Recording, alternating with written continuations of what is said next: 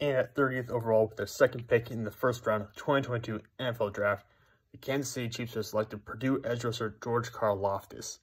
And this is a great value pickup in my opinion. The Chiefs needed an edge rusher. Edge rusher is a premier position in the NFL. And Karlaftis was a player that I liked quite a bit. I had him at 10th overall on my big board, but I was kind of wavering back and forth on him.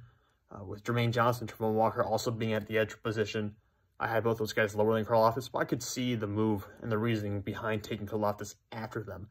But to give you a breakdown on who he is, let's just look at his size and his measurables. George Karlaftis is 6'4", 266 pounds with 32 5/8 inch arms.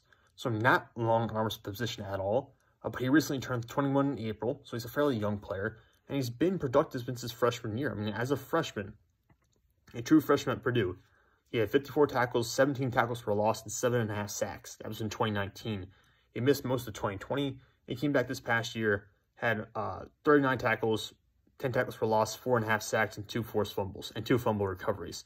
And this past year, he set a career high with 50, well, actually, not a career high, but he had 54 pressures this year and 55 pressures as a freshman.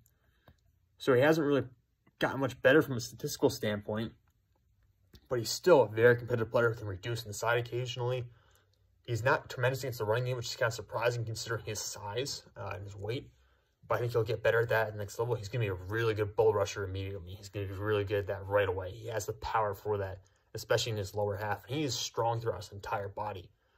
And despite having those shorter arms, he can bull rush effectively. And he does a decent job getting into the offensive players' pads and really driving them.